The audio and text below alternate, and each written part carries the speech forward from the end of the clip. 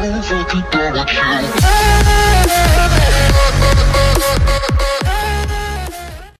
YouTube, so if you guys don't watch wrestling, you don't watch WWE, you probably have zero idea what the fuck any of this is, and even if you are a fan of watching it, you might not know the behind the scenes stuff, so let me fill you in. WWE Superstar Enzo Amore was recently released by WWE. He was actually suspended Monday and fired Tuesday. This coming off the heels of a recent sexual assault and or rape allegation on Twitter. Now, before we fully get into this, I just want to say that I'm not here to necessarily defend the guy. You can't really be on one side or the other till we have all of the facts. You can't be like, oh, he's completely innocent even though we don't know anything yet. And you can't be like, well, he's completely guilty until we have actual proof. And the thing is, even right now, as I'm recording this video, a couple of days after he was actually fired by WWE, it is still just allegations. Nothing's been confirmed. And that's kind of why I want to make this video, because of some allegations, he has lost his job.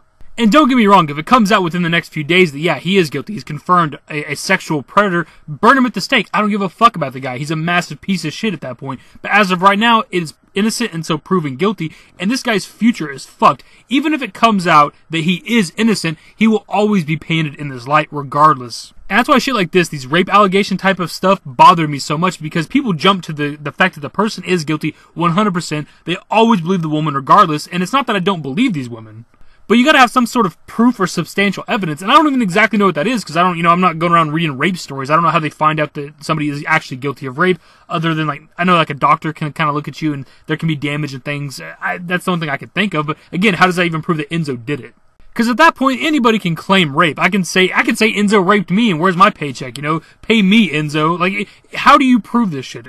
And look, these things obviously do actually happen. They happen with famous people. You can just look to, like, Hollywood over the past couple months. There's proof of that. Celebrities do this shit too.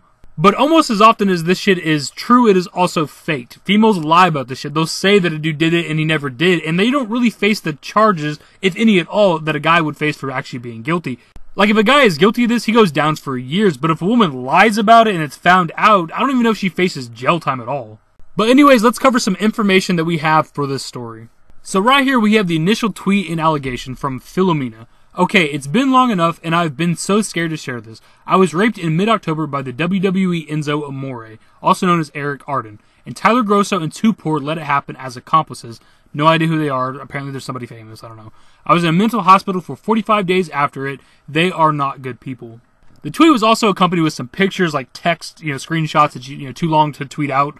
And it's like kind of graphic detail, but they also go on to say, or she goes on to say, like that night they did a bunch of drugs. They did some weed, meth, and coke, and that she was passed out, couldn't really respond on all those things. But my thing is, she has a very vivid recollection of what happened, but I don't get how that's possible if you were this fucked up on drugs as you claim. So that was a bit of a red flag for me, because if you're this fucked up on these hardcore drugs, you really would remember anything. So right here we have a channel named I'm Sam Cook, who actually was a former friend of Philomena, the woman in this story, and he made a video defending Enzo.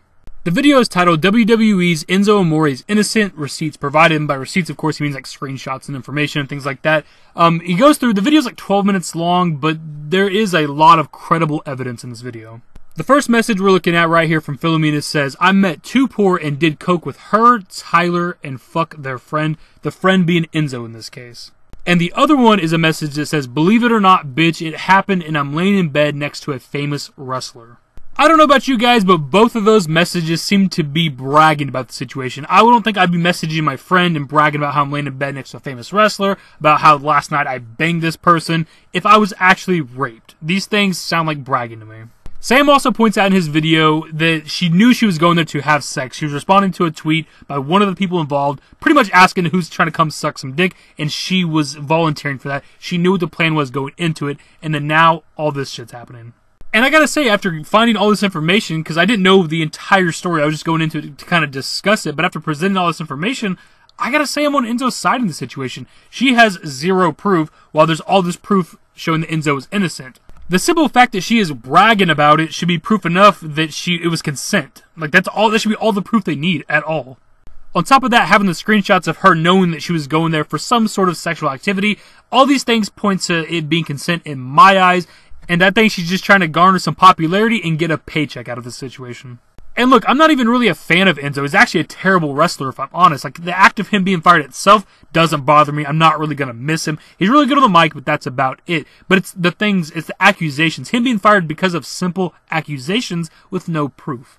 It's also been discussed that he was let go by WWE for not letting them know about this shit, since these allegations have been around since October. But even if that's the case, even if that's actually why he was let go, it all still wraps around to the fact that her accusations are what caused him to be fired.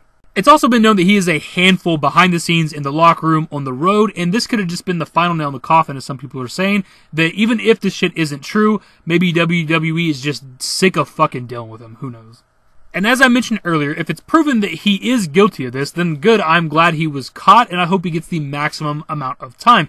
But on the flip side of this, if it comes out that she is in fact lying about this shit, that she made all this shit up for really no apparent reason, then they need to make an example of her. She needs actual jail time. She needs to be severely punished, because you can't just go around accusing people of rape. That is some serious fucking shit. And as I mentioned earlier, his life going forward from this moment is going to be fucked. And I don't want to see an innocent person's life ruined because of a simple tweet and a simple allegation with nothing to really back it up. I mean, he's already lost his job. Who knows what other things are going to happen to him going forward.